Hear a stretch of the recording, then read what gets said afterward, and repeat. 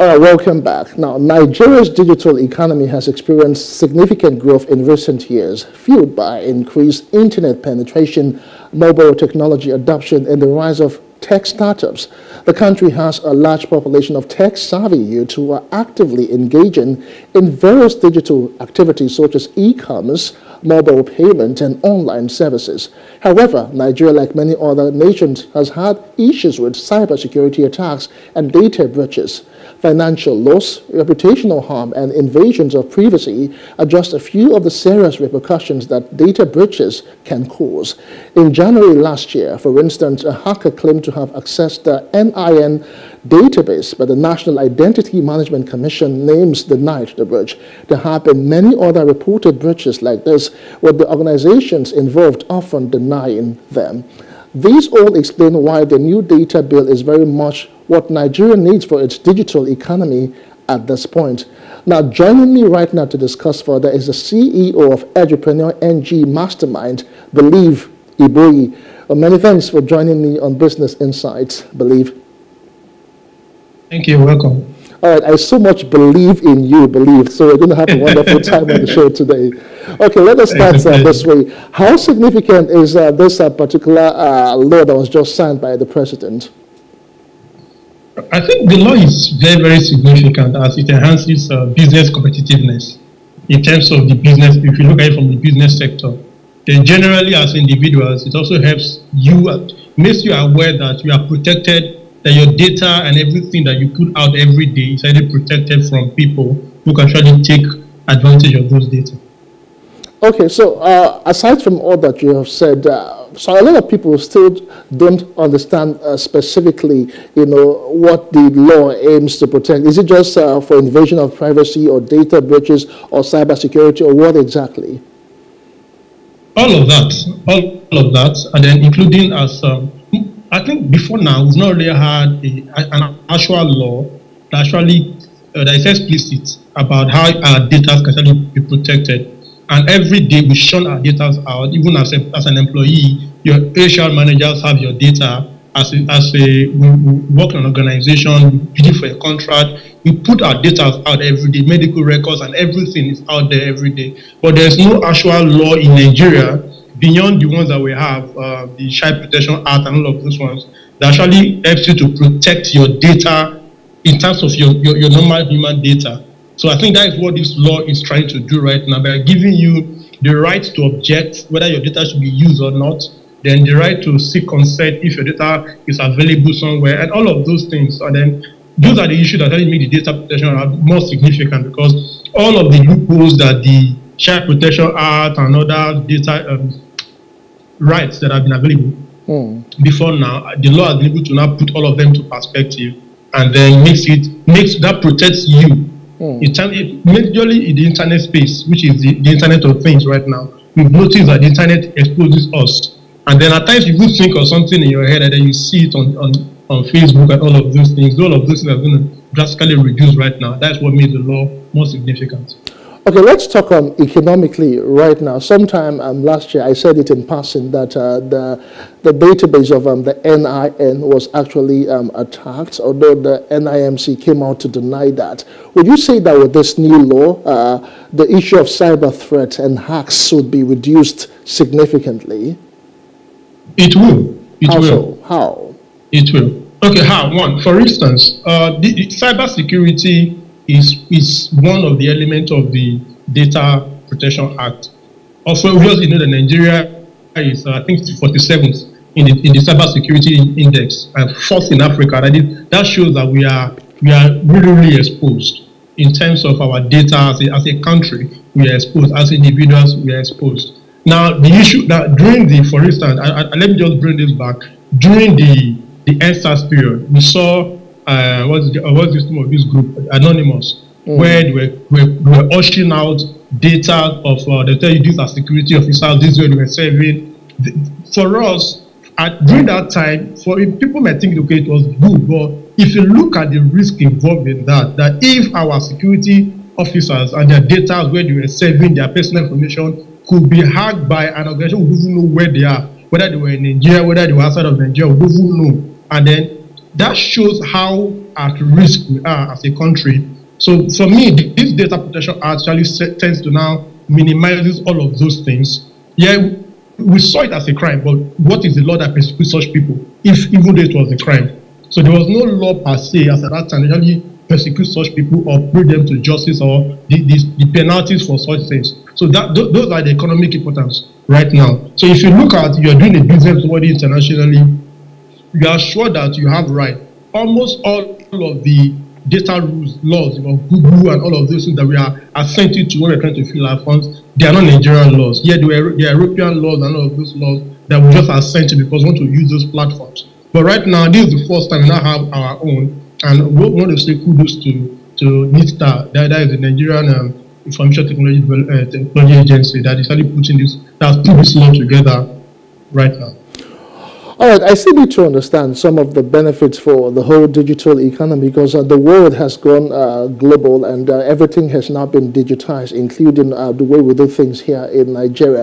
When most people think of data protection and the law specifically, they only think of the data when they go out to browse, when they check on their social media, and of course, when they do interactions with family and friends. What about for the financial services? A lot of people now do transactions with e-commerce, e-banking, and of course e-networking as well. Would you really say that with this new data that Nigerians would not be scared to do more of these financial transactions? For instance, people have complained how their bank accounts and their financial statements have actually been hacked into before now. How strong or how strongly can this cover the financial services sector? Okay, yeah. Okay, one, let's look at it from this way. Before now, we were having a lot of issues with getting access. We try to convince people to even use online purchase, and that is why you now see the big e-commerce platform doing home delivery, pay after delivery services. Now that shows that people are not really secure, not really safe. They don't feel safe enough to leave their data, to use their CCV code and all of those, their personal financial data online. So this law right now kind of tends to help us to understand that you are protected. Your data cannot be sold, cannot be transferred, either cross-border or even locally right now. So that it just shows that I want to use the word, we are more law protected right now as compared to before. Now, we know that in the digital era, data is good, and data is good, right? So anyone that has a good mind should be able to protect his good mind. I think that's just the way it is right now. So Nigeria with our population is a data good mind globally for anyone who understands what data is all about. So if Nigeria would have huge population, huge access to data and all of those things, cannot protect its own good mind as it were in data form right now, there's a problem, and that's what the law has tried to do. Yeah, there are some loopholes that people are built to now see in the law, and that is the concept of the law anyway. It can be amended, but at least it's an attempt in the right direction for the first time for us to have a law that actually now protects our data.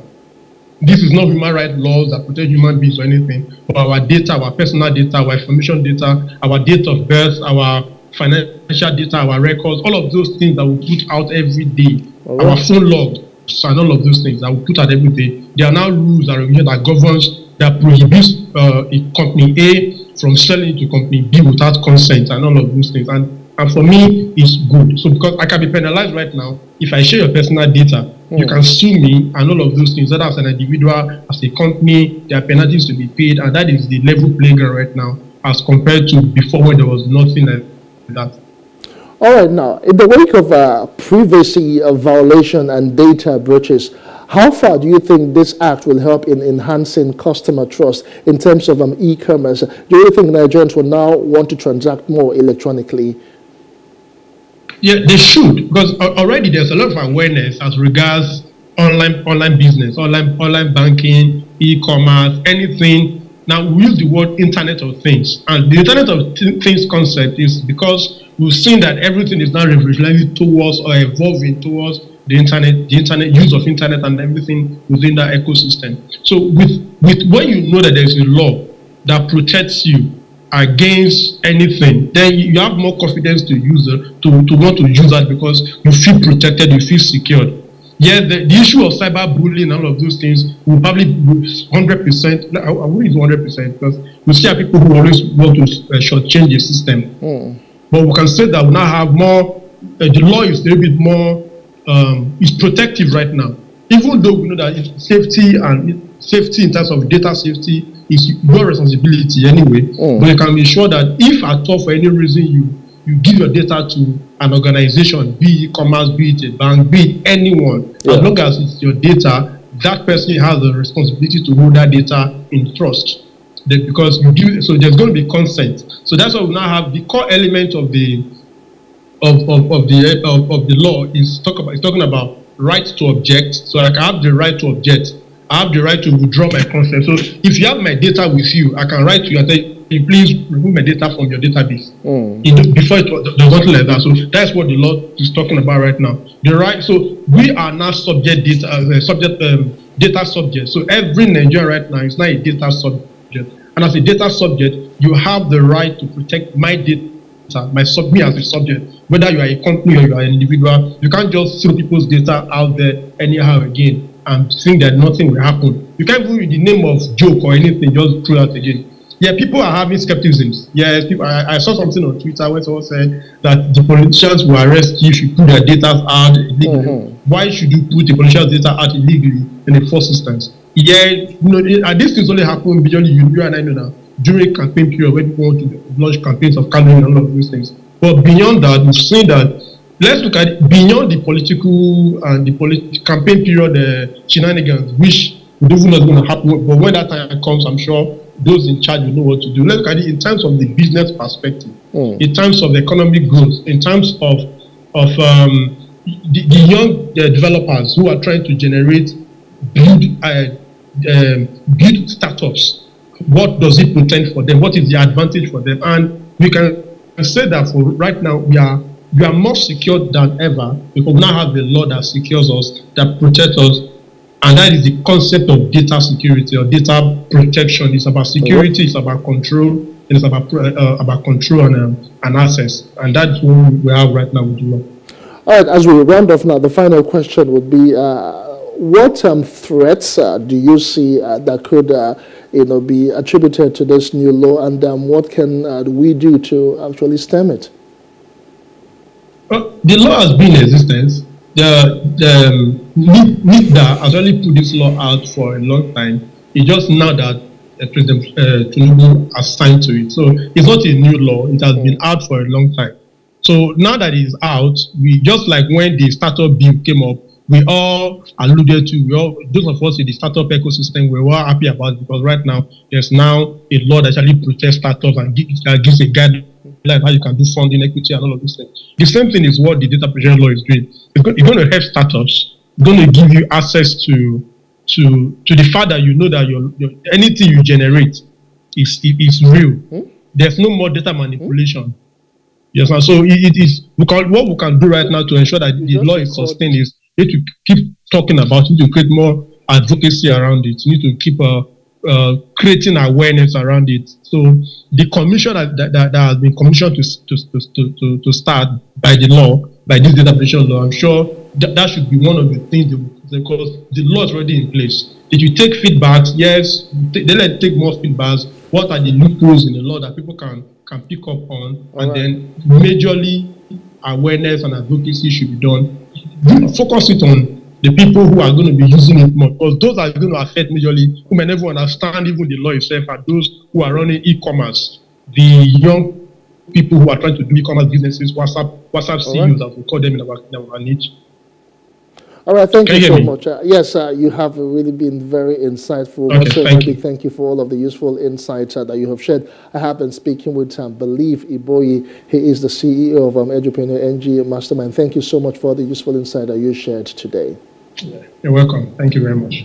All right, as we go on the show today, the Association of Mobile Money and Bank Agents in Nigeria, AMBAN, has vowed to ensure the implementation of the frameworks put in place by the Central Bank of Nigeria to ensure compliance by members. National President of AMBAN, Victor Olojo, flanked by other officials, said this while addressing newsmen on some issues raised by the House Committee on Banking and Currency with regards to agency banking and financial inclusion. I'll leave you with details of that package and I'll see you again tomorrow. My name is Justin Akadonye. Many thanks for watching. The impact of mobile money and agency banking hit a crescendo in the wake of the COVID-19 pandemic and the lockdown, with active point-of-sale terminals used by merchants for financial transactions recording about 3.1 trillion naira in the second quarter of 2021.